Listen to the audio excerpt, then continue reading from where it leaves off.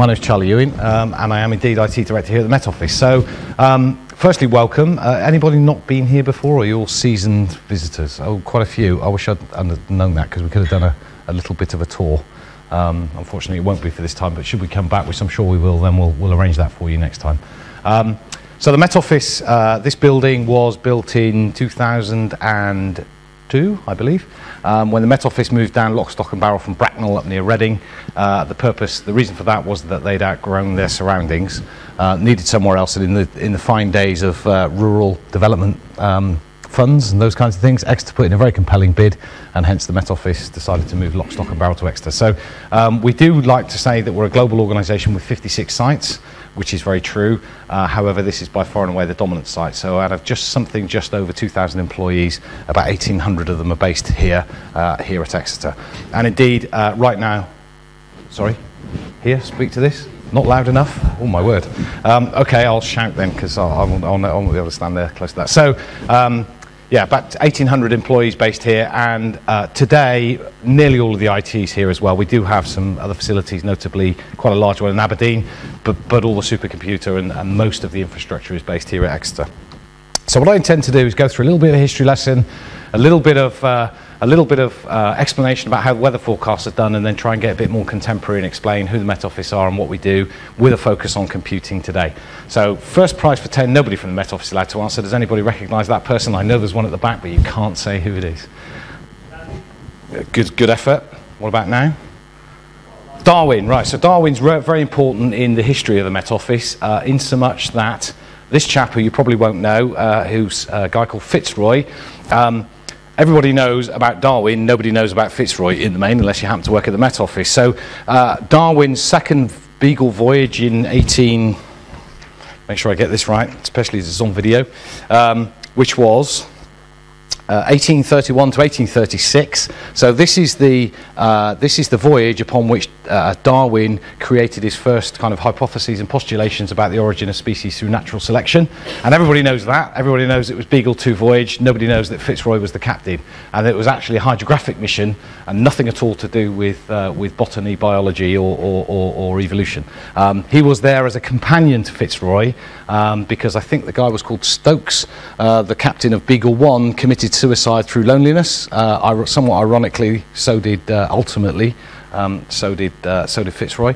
However, he was purely there as a companion, and was recommended as a companion by, that's the voyage, just in case you didn't know, by this chap, who was a guy called Beaufort, who was a contemporary of both Darwin and Fitzroy in the sort of 1800s. And we all know Beaufort these days for the Beaufort scales of various sorts. Now, this is quite important because it demonstrates just how long ago structured data was important to weather forecasts, and also indicates how, for a very long time, weather forecasting is intrinsically a global business for reasons that I'll explain in a minute, and the interoperability and interchange of information is an intrinsic part of it. So a lot of these themes have become trendy, so we know about open data these days, and we're all advocates, of course, and the ability to make sure that other people can reuse data and information. This domain has been doing it for a very, very long time. The other interesting thing about the Beaufort scale is an interoperability observation, in so much that he cleverly found physical observations that were consistent, persistent, and ubiquitous. So the fact that leaves are in motion at whatever that is, code number 3, obviously that's going to be the same wherever you are in the world, so it means that you've got some empirical methods to make sure that your observation of a certain wind speed is going to be the same regardless of where you are. So quite an interesting and clever way to look at the world. And weather reports, you'll recognise this as technology-based people as, structured data observation. The fact that it didn't make any use of computing or computers was merely because they didn't exist. It wasn't because it wasn't already a very structured and analytical process. So, weather forecasts. This is one of the first ones in the late 1800s, 1873. This one, and some of they've been published in pretty much a recognisable form for as long as that. So not much has changed in the way that we present them. And this is one of the first computational devices, I suppose, that you could put it, that was used in the process of weather forecasting. And again, I'm going to refer to my notes because I don't want to get the name of the thing wrong. This is a Kelvin harmonic analyzer. and it's just a computational machine that was used in 1878, used for a number of years, actually decommissioned in 1890, and it was used to calculate 10 tidal constituents. I've absolutely no idea what that means. I don't know if anybody else in the room does, but it's purely an example of the fact that computational devices have been used and adopted very, very early in their lifetimes in our domain for a very long period. So moving quickly on into the kind of numerical weather prediction. So these days, weather forecasting is a numerical business and makes great use of computers and computational techniques. So some of you may be old enough to recognize, I think I am actually, what this is. This is a holorith machine, which is the machine that was used to punch cards.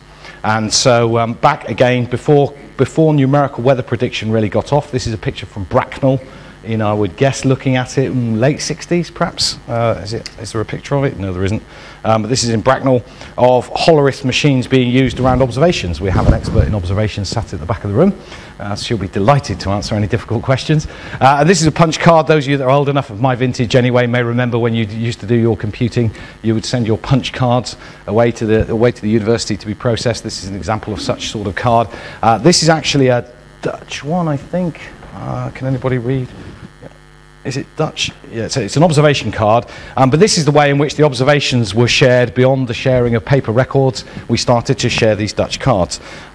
Some kind of interesting statistics here. By 1939, still using punch cards, 2.5 million observations had been punched and recorded, and these were shared widely around the meteorological domain in order that we could build a picture of the world's atmosphere for important reasons that we'll go on to. So yeah, there we are. Yeah, so there's some interesting kind of dates and things on punch cards. 180 tons worth accumulated by 1971, you might notice there at the bottom. So an important thing to share observations, a few more sort of laughable pictures. This is the teleprinter room.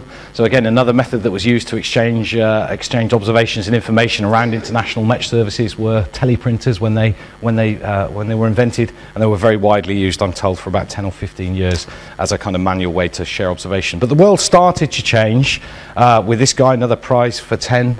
Anybody recognise this chap?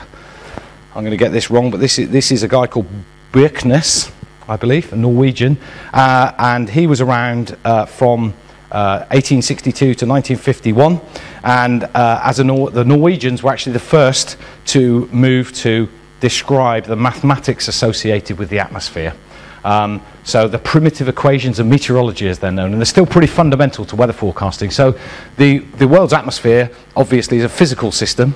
We're quite lucky. We model and predict the weather, which is a physical system which is driven by the laws of physics. And some people are onto a real loser.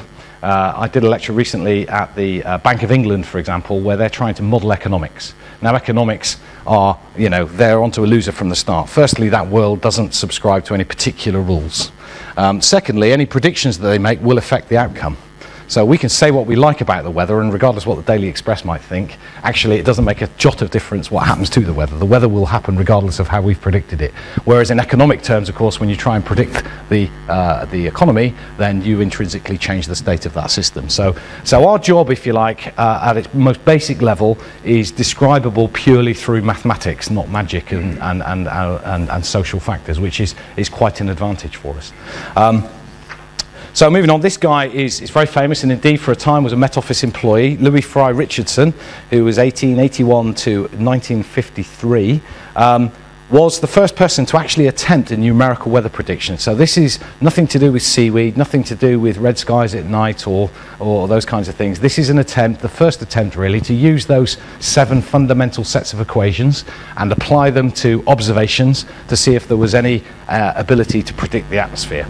And he thought about it, as many people do, conceptually initially, and he said, imagine a hemisphere full of tiered rows. For any of you that have been to the Royal Albert Hall, imagine that kind of thing, but fully circular, with lots of tiers, and imagine all those people doing arithmetic calculations. How many people would I need to fill that theatre, and what kinds of sums would they need to do to pass on to the next person in the chain to be able to predict the state of the atmosphere. And the answer he came up with was 64,000 calculators. So he thought that if you had a room full of 64,000 people and they all applied the relevant mathematics of hot air rising, of pressure moving from high to low, and pass that sum on to the next person for the next part of the atmosphere, they'll be able to take that input and describe the output, and thus he'd be able to build a computational machine.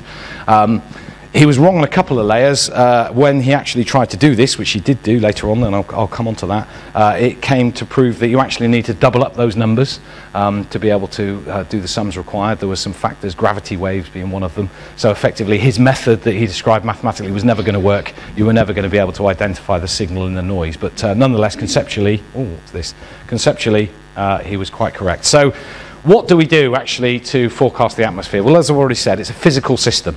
So like for any physical system that you want to predict the future of, then you have to capture its current state. So one of the really important and dominant functions here at the Met Office is an observations system.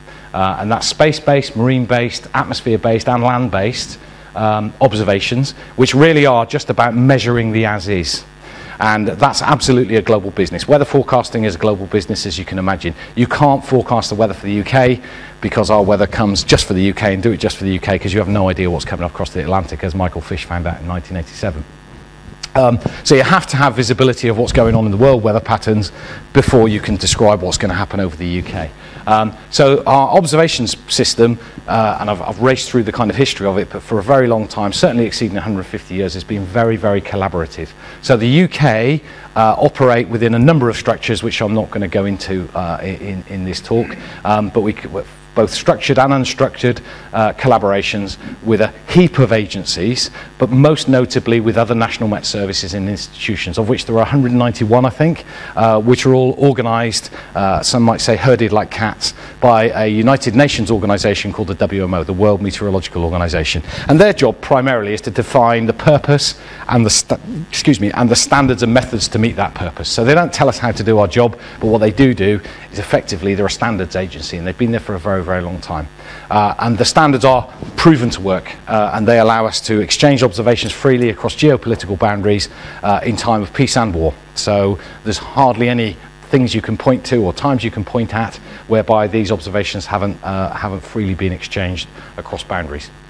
And to give you an idea of the scale of that, that's probably about half the work and cost of the whole of the Met Office is purely in establishing an understanding of the current state of the atmosphere. That's something like, and I've got to be careful with experts in the room, usually I don't do these things with anybody that knows what I'm going to say. We process about 100 million observations a day in terms of consumption, and we deal with about 400 million observations a day in a variety of shapes and sizes, all largely expressed, for those using database paradigms, typically in a document paradigm. And the reason that we use a document paradigm as opposed to any other way of looking at the world is because clearly it wasn't that long ago they really were documents. So that kind of old age document paradigm has translated into the way that we think of databases, and we call these things bulletins, and it's an interesting, seemingly quite archaic but actually quite up-to-date way to do things. So we combine that with the fundamental equations that I expressed earlier, and up there's a picture of just about here on the right-hand side of Professor Dame Julia Slingo, our current chief scientist. She's a physicist, as many that work at the Met Office are, mathematicians and physicists. We've got lots of those. And the science program constantly develops its understanding of those fundamental mathematics, and indeed when you look into the longer temporal timescales, a lot of this is chemistry. So chemical exchanges have a lot to do with how the atmosphere responds in a longer time, mostly physics, near term mostly maths. So it gets more complex as you go out in time. So the science program, of which here there are probably about 600 people that would describe themselves as scientists, and their job is to constantly further the understanding of the workings of the atmosphere such that they can ultimately embed it in a huge great code, or a set of codes. So the set of codes we call the unified model. The unified model is in itself a misnomer. It's actually a collection of models that are bolted together by some extremely clever engineers and scientists in such a way that we can feed in those observations, simplistically turn the handle on the supercomputer and start to predict the workings of the atmosphere. Now in reality, for obvious reasons, I'm underplaying the complexity of that to a huge extent. One of the big challenges But conceptually, that is it. One of the big challenges is assimilation, so the ability to take those observations from various places, various times, various degrees of calibration, and build that picture of the atmosphere that computationally is biased correctly. So we trust this particular observation that was taken 10 minutes ago a little bit less than we might take this other sort of observation that's more calibrated that we've taken more recently. And there's an awful lot of mathematics involved in that, as there is indeed in initializing the predictive models themselves. They, in a counterintuitive way, use some of their output to actually stabilize their input. So we use previous models as part of that initialization regime. And for those of you that are interested, this is described on the website in a thing called 4D VAR, which is our current assimilation schema. Hugely complex mathematics and certainly well beyond me. And by turning the handle to supercomputers, ultimately we can produce predictions and simulations of what's going to happen. Now, this isn't a political point, but I'm going to make it anyway. The Met Office do that, and the Met Office now stand with about 7 or 8 other agencies of global scale that do this. So there's 191 national Met services, only 7 or 8 do that full end-to-end global simulation. And that's what you'd call a simulation. So other people refer to them as models or raw data. And there's only about 7 agencies that do that, and the Met Office is one of them. And in terms of ranking, if you like, independently ranked to certainly be in the world's top 2 in terms of accuracy in doing that piece of work. Now, there's a whole plethora of organizations that take those model outputs and create weather forecasts. Some of them are great and some of them are awful. And I'm not going to go into who I think is great and who I think is awful. Met Office do that as well. So it's really important, as you look at a weather forecast on an app or on a telly, to recognise that underneath that forecast, somebody will have provided a model. Some of these model outputs are free, but typically the ones that are free are of quite low resolution. And so therefore, when they're interpolated for a postcode place-based forecast for your street in 5 days' time, or in some applications, 20 days' time, it isn't going to be very good. Unfortunately, because we're in the UK, and because the UK Met Office is the UK weather forecast agency, we tend to get the rap for that, even though it's probably nothing to do with us. So my only advice there will be look for the Met Office logo, and if you don't see it, don't believe it. But so in order to apply those mathematics, we need something to hang the maths off.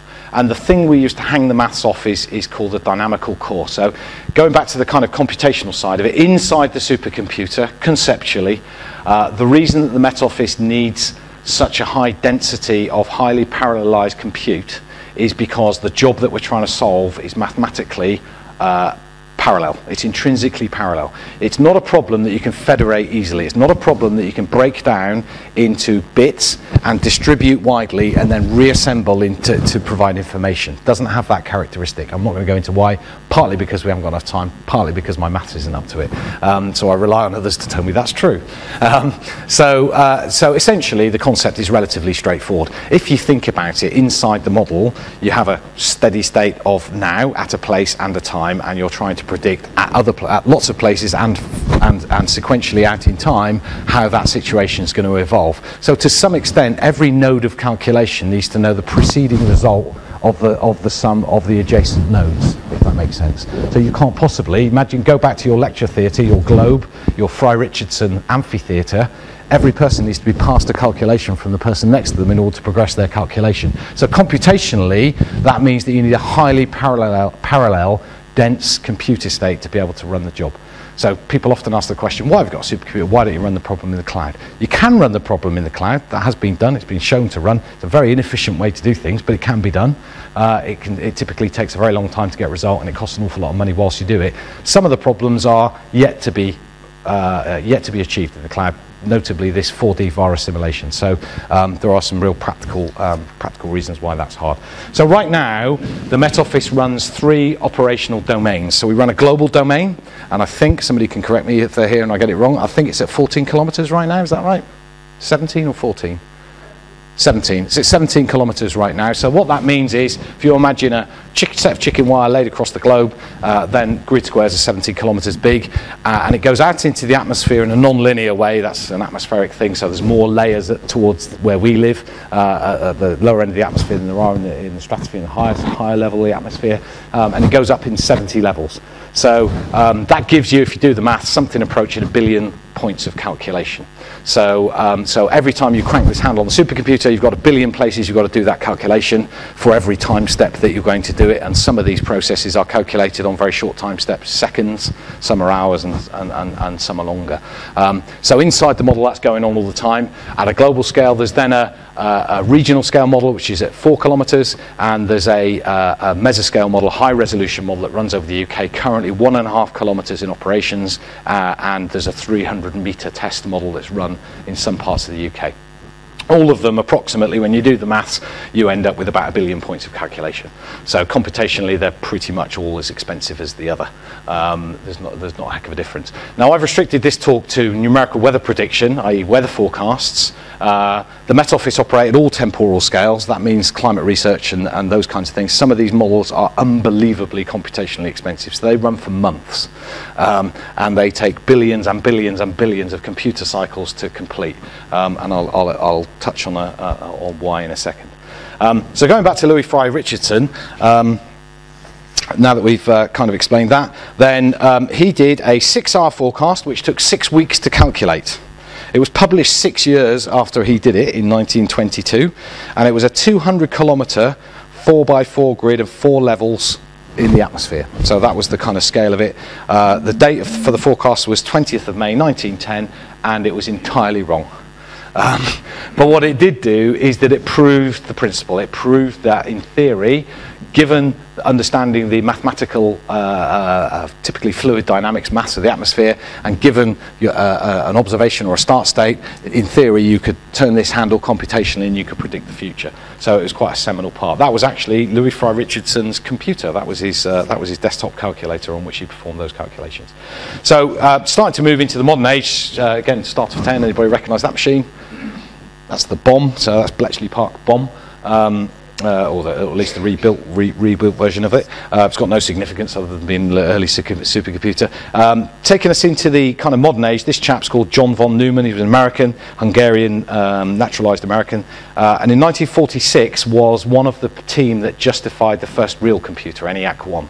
And ENIAC-1 was set off, and this guy decided what grand challenges could be solved with in the modern world of computers. And there were 4 grand challenges, and I have to admit I only know 3, and if anybody knows the 4th, I'll be really impressed. So one was weather forecasting, one was ballistics, which ultimately turned into astrophysics, which is still, clearly a big user of highly parallel supercomputer, and the other was quantum physics, and obviously that was around the atom bomb. The 4th one, nobody ever knows. I asked, does anybody know what the 4th one was? I've not been able to find it for a long time, and neither has anybody else. So if you ever do, let me know. But apparently there were 4 grand challenges, and I only know what 3 of them were. But certainly one of them was weather forecasts. And so that is ENIAC-1. And one of the first things that it did was a 24-hour weather forecast, which it did in 24 hours. So the miraculous thing here was that technology by 1950 was good enough to actually have a reasonably useful weather forecast. But unfortunately, it took as long to run as the weather took to evolve, which wasn't entirely helpful. But it was where the principles were evolved. Let's see if there's anything in there. No, that's okay. Yeah. And that's what it produced. So this 24-hour forecast in 24 hours, it only had 1 level, so it didn't go up in the atmosphere. It only calculated surface pressures. It's well documented. So anyway, that's what it looked like. So our problem, or our curse, or our technological challenge and opportunity is Moore's law, and I'm not going to insult your intelligence by describing Moore's law. Suffice to say that there is a fantastic way to describe Moore's law, particularly to non-technical people, which I discovered recently, which is an epic poem written by the Persian poet Ferdowsi, and it's called Shahnameh, and it was written between 977 and 1010 CE. And it's an apocryphal tale about a deal, I'm not going to go into too many details, but a deal that was done, which essentially a guy to sign a contract to say, well, if I'll do this thing if you put 1 grain of sand on a chessboard on square 1 and then double it for every square. And obviously the implication is that that's a power curve, that's an exponential relationship, as is Moore's law, which notionally, the doubling of the amount of silicon on the silicon chip every 18 months. Now, whilst Moore's law itself doesn't drive us, that drives the whole of technology, which in turn drives us. So this power curve illustrates a thing. And an important thing about a power curve is the plateau, the kind of foothills are fairly modest. So doubling small numbers, not a big deal really. But the interesting thing that comes out of this apocryphal tale is that if you think of it in chessboard terms, then the second half of the chessboard contains 4 billion times as many grains as the first half of the chessboard. So it gives you an idea of just how impactful power curves get as you get into them. And of course, as one of the foreground challenges for compute and the Met Office being in that industry and always being on the cusp of Moore's law, very much at the forefront of technology, a number of times we've kind of hit big paradigm changing glass ceilings, if you like, that have forced a completely different take on how we perform our mission. And we're interestingly just about to enter one. So there's one coming up now, which is the transition into Exascale, which has all kinds of challenges associated with it. And Met Office is banging, the first organisation in our domain to be banging very, very firmly on that door right now. So second half of the chessboard. More formally, and a proof, if you like, that we are on Moore's law, and I forget which way around this is. I think the red line, the red line is Moore's law, and the green line is the computational capacity of the history of Met Office supercomputers up to date with the very latest Cray XC40 that we're putting into place now. What you'll see is that Met Office computational capacity very slightly outstrips Moore's law, and clearly that's a logarithmic scale on the left-hand side, so in reality that is a power curve. So you can see that it's true. We do keep up with Moore's law, and Moore's law does drive our computational capacity and hence our complexity. So it wasn't that long ago when none of this really made a big difference, and going back to sort of the 1980s, the computational capacity of a supercomputer was very, very, very spookily similar actually to an iPad Air 2. So your iPad Air 2, and we've done the sums, could probably run the numerical weather prediction models, if somebody could bother to port them, of something circa 1988, 1982. So, not a big deal in its own right. However, since then, this second half of the checkerboard, this second half of the chessboard has started to really bite in. And the changes that have driven, in a time that seems like yesterday to me, 1987 was reel-to-reel tapes, it was coloured jumpers and Michael Fish. It doesn't, in my mind, that's just yesterday. Down in the bottom right-hand corner, by the way, there's a young computer engineer called Chris Little. I'm going to come back to him in a minute, but one of our guys. So not that long ago, that was how it was, and really Moore's law hadn't bitten by then. We're in the first half of the chessboard, doubling every year on a low number, it doesn't really make a odds. And to all of us, actually, that world has changed really quickly, really quickly. I've been here for 9 years, and in that 9 years, I've really seen this bite from the generation of supercomputer that was here 9 years ago when I arrived, versus the challenges that I'm looking forward to over the next decade, so that's a 20-year span. Unbelievable change. Down the bottom right-hand side of the corner there, and the purpose of the diagram, boy, that's still Chris Little, he still works here. What that says really, and I've put Chris in there because he represents a whole cohort of people here at the office. They've really grown up with this stuff from the days of ENIAC almost. Some of them, particularly people like Professor Julius Lingo, she's not here, but some of our more senior scientists and mathematicians really were around in those days, really were working on those problems alongside Louis Fry Richardson and those kind of people, and they're still here working on the cutting edge of technology. So we've got people here in technology terms that really get things from first principles, which is fantastic, absolutely fantastic. So a lot of the things that we do and have done for a long time, big data, Internet of Things, they're all great words to describe other people catching up with the capabilities and the possibilities to do the things that we've been doing for quite some time. Doesn't mean to say we know everything, it means to say that we've got a very deep understanding in a very narrow use case. But it does mean that we've got some relevance, more relevance probably in the outside world than we've perhaps hitherto done. So into the contemporary world and talking a little bit about where we are. Why does the Met Office exist? And there are some fancy words up there that can be resolved in a more succinct way, which is to protect life, property, to enhance well-being and to support economic growth. So the fundamental Met Office mission, that's what it's all about, and that's what we aspire to do. So what makes us different? I've already kind of covered this a little bit. Met Office is not quite unique, but certainly unique in the top tier, in so much that we cover all temporal and geospatial scales. So if you go to the States, for example, there are 7 or 8 or 9 organizations that do what the Met Office does, because they break up weather at different temporal spans and different geographies into different organizations, and that's the way they do things. So that has huge advantages for you as a taxpayer and I as a taxpayer, in so much that we are uber efficient, we are super efficient. I'm going to qualify how we're super efficient in a minute. But there are significant scientific and engineering advantages to doing all this in one house, and we are an efficient little ship. So we've kind of covered this already. How, what's the recipe, if you like, for weather forecasting? It's a mixture of the observations with the knowledge that comes from a big science program, put into an set of operational model suites to allow us to produce these weather forecasts. So putting a technology overlay onto this, another model that we use quite a lot to describe who we are is this bow tie. And what that tries to say is that on the one hand, on the far left-hand side, Met Office is quite a deep science organisation. To qualify that, in terms of international geo-institutes, there are 43,000, I believe, and the Times Higher Educational Supplement did a survey in 2010 based on citations, which is a common measure of their worth, and in that measurement the Met Office was #1 in the world. So more citations to the Met Office than any other geo-institute in the world, and that's a heck of a thing, and that qualifies just how serious, if you like, we are in global terms as a research institute. However, increasingly, actually, we don't do that alone. So I think it's quite a rare thing these days for a set of Met Office people to write and publish a paper.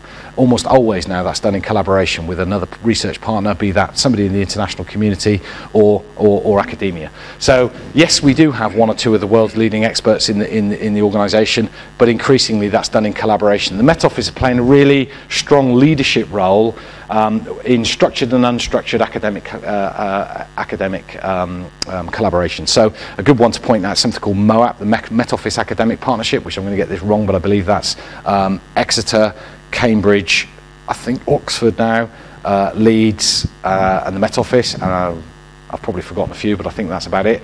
And to some extent, those researching universities forsake some of their kind of halcyon principles, so the free blue sky research, to work in a more structured and thematic way, so that the sum of that research is much more than the sum of the parts. And that's quite a rare thing.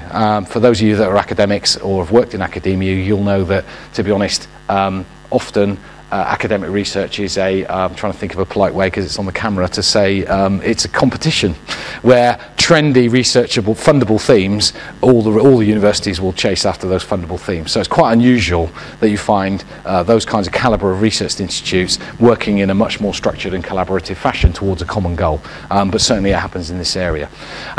In the middle, we kind of have a hub which is there that's 24/7 by 365, a real operational core. Very, very unusual for anybody that's involved in research. So our ability to operationalise that research in terms of high availability weather forecasts is very unusual. And on the right hand side, all of that is not much use unless you do something with it. So there's a need to distribute that information, and again, we certainly don't do that our own. Increasingly we do that with the private sector, as some of you may have read recently in the press. But I'll move quickly on. If I'm to overlay that with a kind of, and it is a necessarily simplistic kind of overview of the role that technology plays, you can broadly break our technology into 3 lumps, if you like. So on the left-hand side, to support that science mission, we've obviously got the supercomputer. We've associated with the supercomputer, as you can imagine, it creates a lot of data. So we've got almost unbelievably large data storage systems, and SPICE represents a program of activity underway to give our research scientists the optimal research environment. So how do scientists collaborate effectively with other scientists in other domains? SPICE is our answer. Essentially, that's very high power, a high power compute estate as well, and connectivity to other research institutions. To give you an idea of scale, I think I might come onto this later, but if I do, I won't mention it. To give you an idea of scale of all that today, the HPC that we have today is an IBM Power 7. It's actually 3 IBM Power 7s with a sum total computational capacity of something approaching 1.2 petaflops. Our onboard storage capacity, sorry, for those of you that are into these things, petaflops are 10 times 10 to the 15 floating operations per second. a lot. That's a big machine. By anybody's standards, even by today's standards, that's a big machine. And we have about 60 petabytes of storage capacity. Now, because of resilience, that's not unique data, but that's kind of the scale of it. It's kind of the scale of it today. That's before we go on to talk at all about where we're going, courtesy of the latest bid. So in the middle, what does that kind of technology look like? Well, for any of you that worked in enterprise IT anywhere, it looks just like that, frankly. I've come out of the retail and distribution industry, and it looks just like you're going to find at a large retail bank or a large retailer. It's, you know, typical, traditional relational databases, mainframes, large-scale Linux, commodity tin, virtual technologies. It's that kind of stuff. So that's all, you know, fairly generic, but is highly available. And on the right-hand side, as you can imagine, loads of distribution technologies in terms of apps, websites of one sort and another, sophisticated, rich internet applications, websites, but increasingly APIs. So a key part of where we're going, of course, is this kind of new machine-to-machine expert system world, whereby people don't want visualized applications so much as they want a data feed to feed into their applications. Yeah, we talked about that. So all this computational affordability, or all this computational capacity, where do we spend it? So the first one, which we've already talked a little bit about, is in terms of resolution. So the nice analogy here is a digital camera. Everybody's familiar with that paradigm these days. So we've all had a crappy digital camera that you take a picture of and you zoom in with Photoshop or whatever, and before you know it, it pixelates into something that's unusable. In a very close analogy, the same is true about the resolution of a weather forecast. Essentially, the more pixels you have in it, the more grid squares you hit at a finer scale you can do, you can manage the more information that you can generate and you can work with. So resolution is a very important part. But interesting, there are a couple of golden laws there. So I've talked about we're at 17 to go to 14 kilometers at a global scale, and we're at 1.5 kilometers at a mesoscale. The reason why they're both good numbers is that 14 kilometers is a great scale of resolution for synoptic weather. So it's great at capturing and modeling synoptic weather. So synoptic weather are fronts that are moving around, and you see it all the time on the telly, all your isobar fronts. It's a good resolution to capture and track and predict those kinds. And you've got to go quite a long way, actually, as luck would have it, down to 1.5 kilometers to begin to cope with heat weather. So convective weather. So convective weather is a little different from synoptic weather in so much that it's driven by hot air rising and moisture and all that kind of stuff. So this is your spontaneous thunderstorm type stuff. So a typical storm front will be about 4 kilometers. Convective storm scenario will be about 4 kilometers, and you need apparently a few pixels of information to be able to describe and track that. So we're at kind of two golden numbers already, really. So there's not a heck of a lot of reason to drive resolution down in either of those domains in production terms right now. So there are important other ways in which we can spend this computational capacity. So first one is observations. We can never have enough observations. A key limitation to our ability to predict the future is our ability to articulate the present. So the better that we can do that, the more that we can assimilate more information, and there's more and more of it out there. So a good example is what others refer to as the Internet of Things. So the Met Office rely on a highly structured and calibrated observation network that's largely been there for a long time. However, there's every possibility of augmenting that calibrated network with other observations, massive observations from other sources. So we all carry things like mobile phones and things. Not a lot of use on our own, but they can certainly add value. At the moment, the expense of doing it far outweighs the benefit of doing it, but that equation will change over time. So observations and the assimilation of them. The next is complexity. So this is easier to describe when you talk about the more extended temporal timescales. So obviously, if you're talking about the climate, then you can't just really talk about the weather, because we all know things like anthropogenic effects and the fact that release of carbon dioxide in the atmosphere, greenhouse gas effect, and all that kind of stuff. So you get to the point where you can't model enough, really, because you're trying to model what the scientists refer to as a full Earth system, ultimately, in order to really accurately predict what's going to happen in future state climate. So every time you couple in, even in weather terms, we're already just about to couple in. In fact, I think we may have already coupled in. I'm looking. I think in the medium range, we already couple in sea surface. That's right, isn't it, for GLOW C5? Yeah, that's fairly recent. So we couple in the surface of the oceans into the weather models right now, and obviously we go into the depths of the oceans for the climate models. So there's an example of just more information that has to be coupled in a model, and all of that is computationally expensive. And then finally is a new concept. So the new concept is that to date, I've only talked about prediction and simulation as a one-shot process, i.e. you feed in the observations, you crank the handle, the supercomputer, out comes a weather forecast. In reality, we don't do that. So increasingly what we do is recognizing the statistical weaknesses of a few things. So firstly, the observations. We know the state of the observations are imperfect, and we can describe mathematically how imperfect they are. So we can therefore mathematically say, well, although we think it's a 10, it could be a 9 or it could be an 11. So by perturbating the inputs, if you like, around known errors, then you put that into the forecast, wind the handle on the forecast, and sometimes it will say a different thing. So that's known, for those of you that are mathematicians, that's very similar to a kind of Monte Carlo approach. We call it ensemble prediction systems. So you run the model a number of times, or EPSs, and again, that's described on our website. So instead of running a model once, you actually perturbate around your known assumptions, and you run the model a number of times, and you have different outcomes. And if those outcomes say very, very different things, then you have low confidence in any of them telling you the truth. If they all say broadly the same thing, then you've got high confidence in any of them telling you the truth.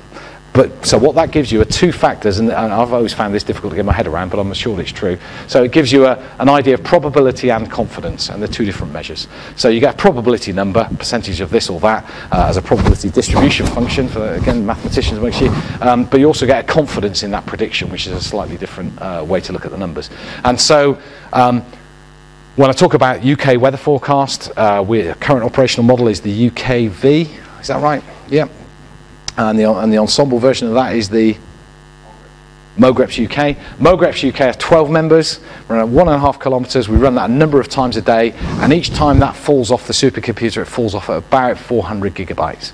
So that's an example of the volume associated with a single set of weather forecasts for a single operational domain. So that'll be run a number of times a day. In the future, that'll be run probably every hour, and probably with many more members. So Richard Lawrence sat there at the back of the room. He's one of our chief architects who's working on overcoming some of the challenges of this Moore's law driven far end of the chessboard. Oh my word, what does our architecture look like to support these almost unimaginable numbers? And it's less about the supercomputer, because we're very confident about that. It's more about what you do with the stuff as it comes off the supercomputer is actually more of a challenge, and squeezing as much information out of that in a costly and efficient way. The more of the challenges sit there than they do actually running the models in the first place. Yeah. So all of that has caused us to have a rethink. I talked about paradigm changes driven by Moore's law. So a big paradigm change is, well, let's have a sit back and let's think about what we're actually doing. So we use this model quite a lot to remind ourselves what we do.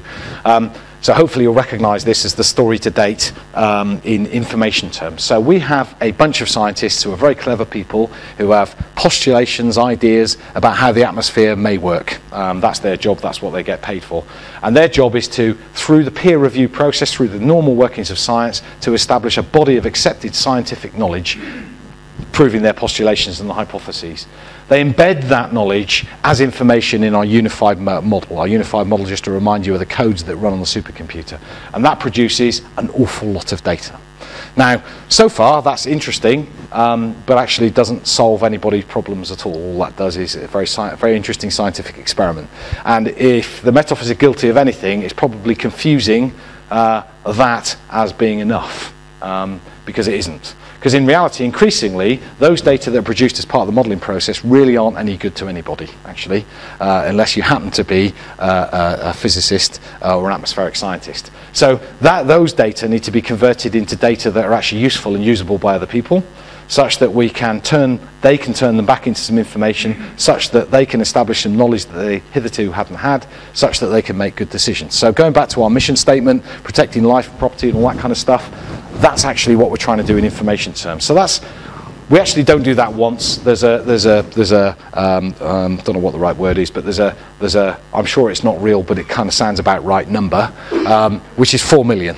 So the number that bounces around the Met Office is we produce about 4 million forecasts a day. I have no idea if that's true, but it sounds about right to me.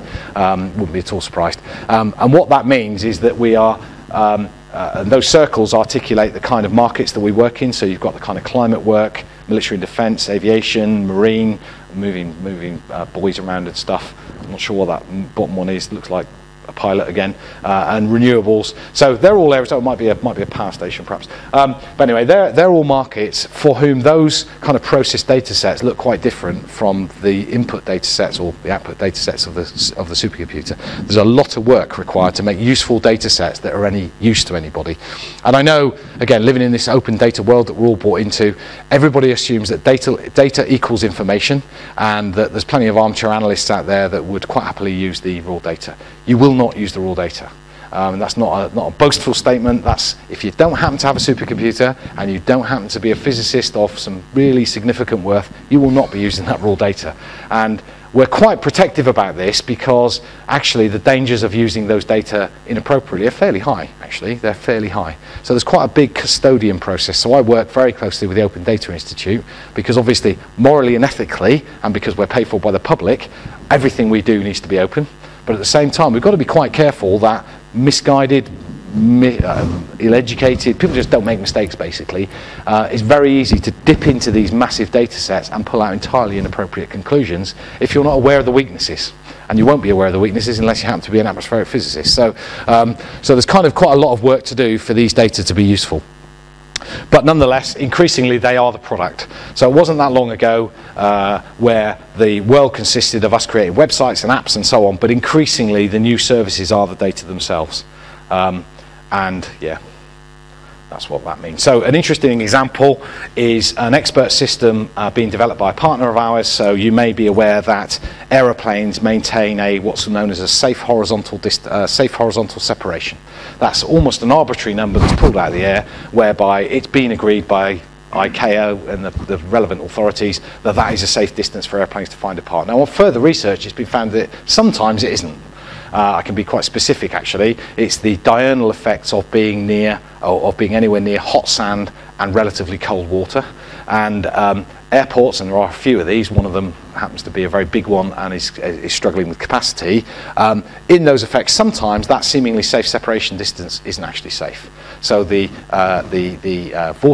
vortices created by big aeroplanes can actually negatively impact aeroplanes that are at the safe separation distance.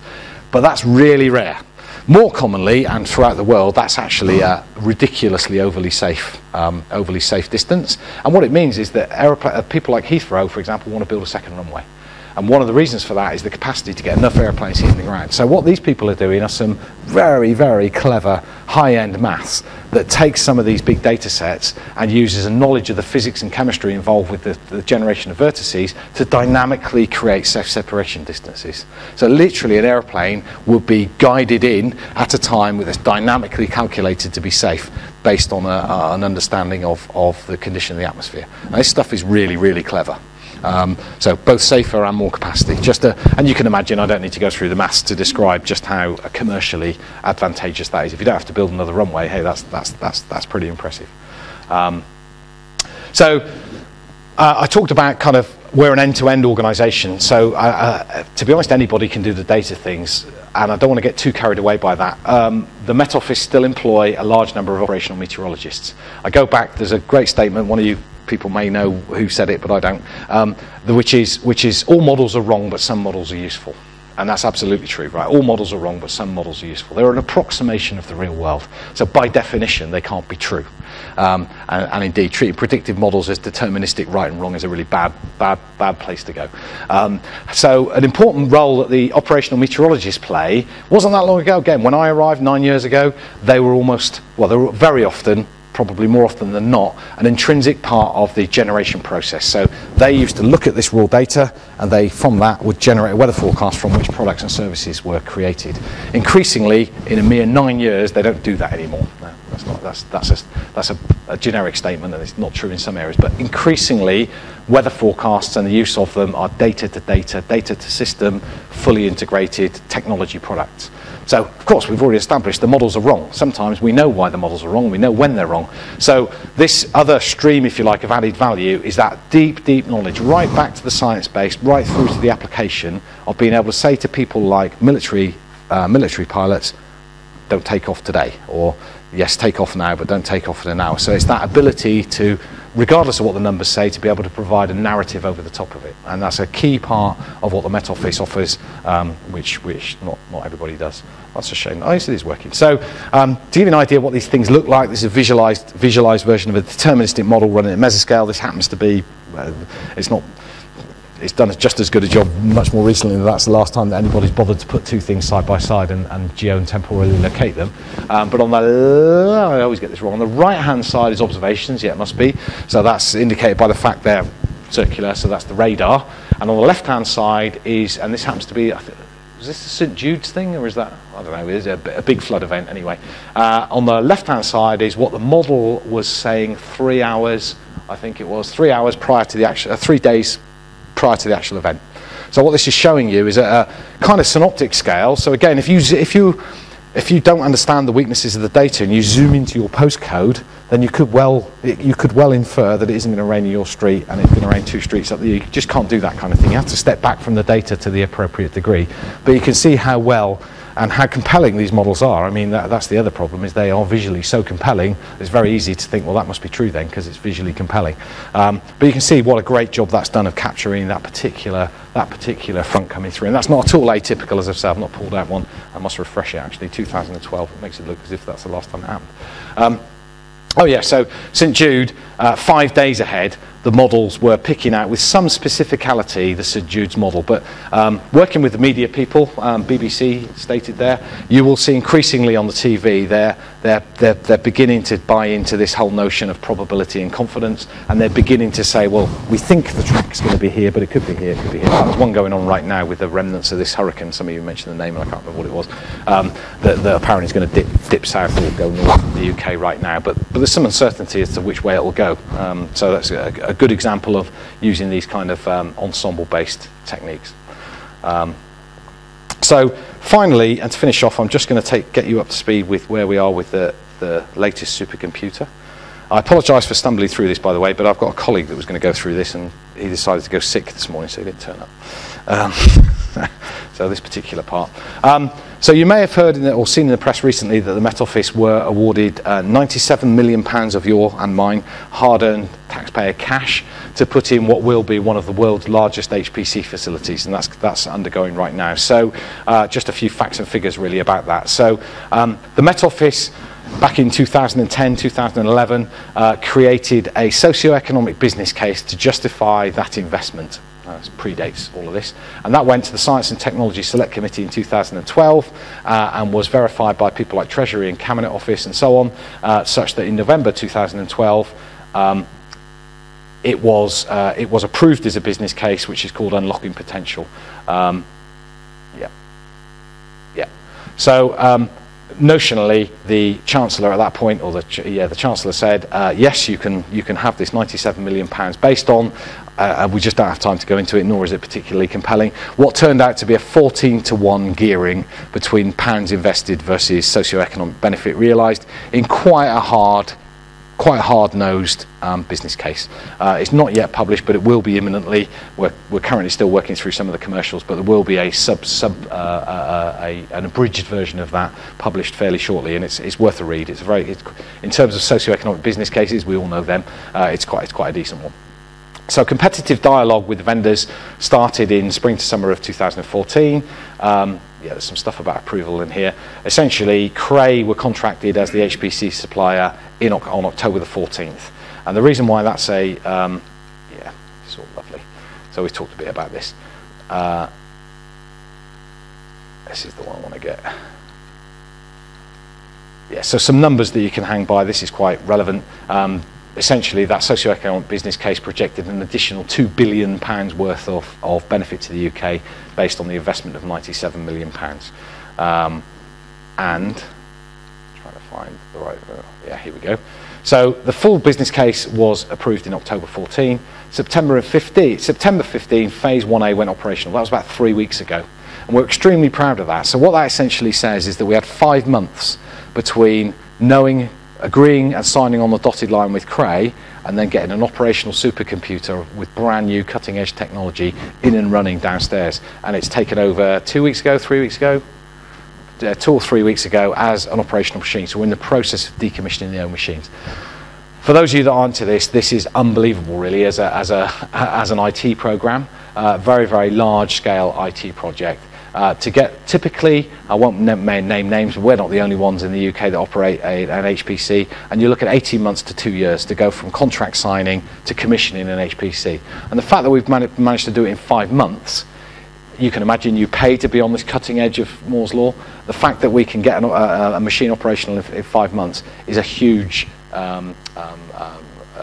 calculable, and I do intend to calculate it, saving for the UK taxpayer, because we paid a premium for that latest technology and we're exploiting that technology very quickly. So very proud of that particular milestone.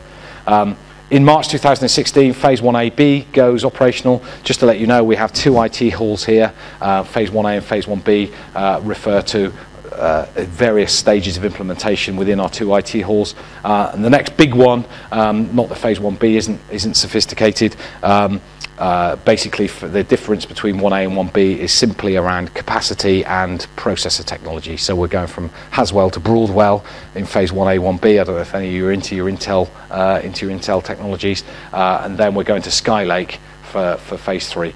In all 3, or certainly in phase 1AB and phase 3 will be amongst the handful of first users of those technologies. So we'll be operational on Broadwell, on Haswell and Skylake pretty much before anybody else. So we've managed to secure that silicon well before you'll get a chance to put it into your PC. And then phase 1C, which will give us, May 16th, IT Hall 3. So at the moment we have 2 IT halls here. We're in the process, and some of you may have noticed the building work of building a new IT hall over on the Science Park. That will ultimately house 70% of our new computational capacity. Brand new build, brand new IT hall. And that's what it looks like. So on the left-hand side, obviously that's the IT hall. On the right-hand side, that kind of attractively, I'll say, shaped building, which is really just a square with the corners knocked off. There's a budget involved here.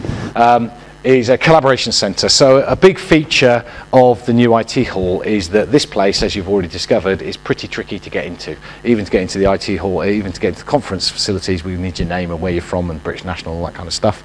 To actually get down into to work anywhere near the data or the computers, you can imagine it's a pretty stringent process. So one of the key features of the new IT hall, and as described earlier on in the bow tie, is our need to collaborate in science and big data. So this is a more open facility, and it's where most of the research will get done. So what it'll allow us to do is to be more efficient and more effective in our collaborations with the wider academic community in developing those and exploiting those kinds of models. That's one of the whole points.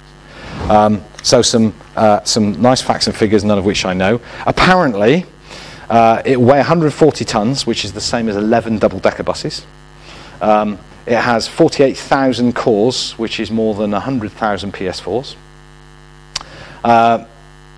Yeah, this is wrong actually.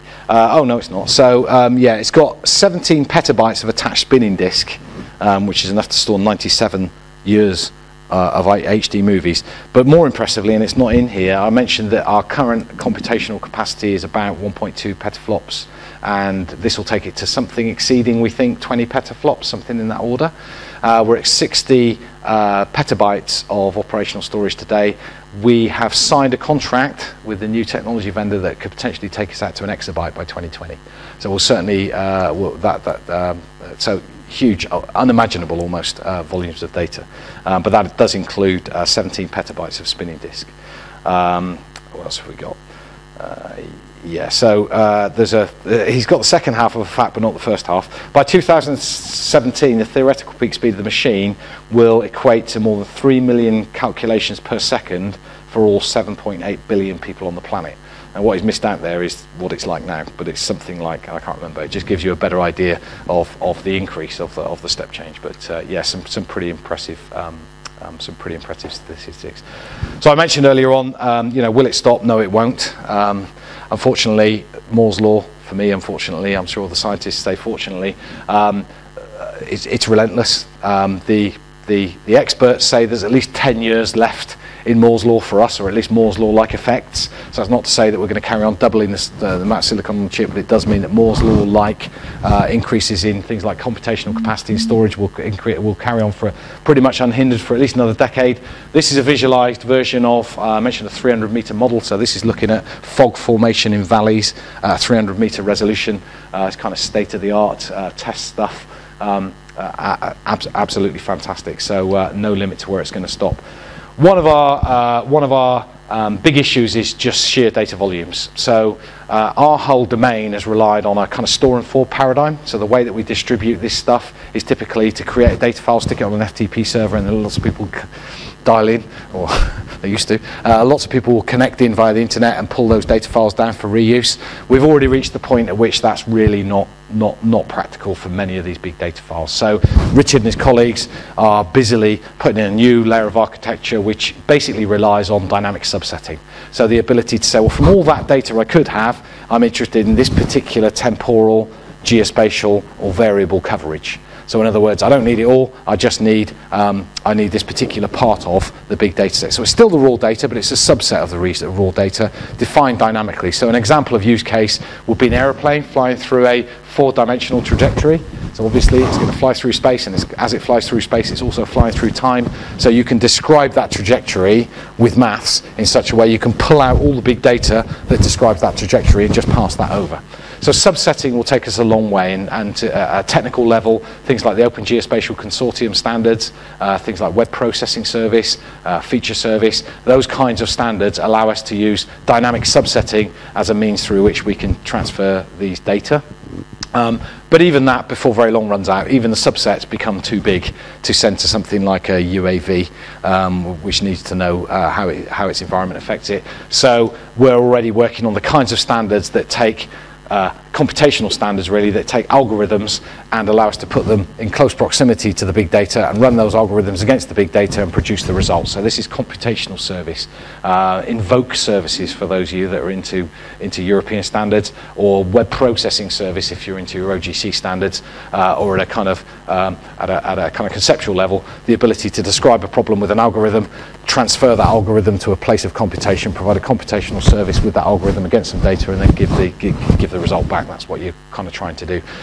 Lots of vendors working in that kind of space, because an important part when you start to offer those services is cryptographic security. So clearly, if you're a commercial organization wanting to run a piece of IP that you've developed, you don't really want our people or even our hypervisor to be able to see what's going on underneath it. So therefore, that has to be cryptographically secure in such a way that, to some extent, even the machine doesn't know what it's done. All it does is cryptographically perform the algorithm and provide the result back, which again is cryptographically safe. So quite a lot of interesting stuff going on there. I'm done. I'm really done. give me half a minute. I'm knackered for one thing. Finally, I talked about paradigm changes. This is a plot. The green line, the top line, if you like, shows the ideal characteristic of the number of computational nodes versus running this physical model that we've got. So the black line at the bottom, confusingly, New Dynamics is the dynamical core structure that was put in place in 2006. About 2006, and you can see that it doesn't really scale beyond about 100 nodes. So you can't, it won't scale. It starts to drop off. So you start throwing more nodes at it, and you don't get any benefit in terms of computational capacity. Endgame, which is the amusingly titled Even Newer Dynamics.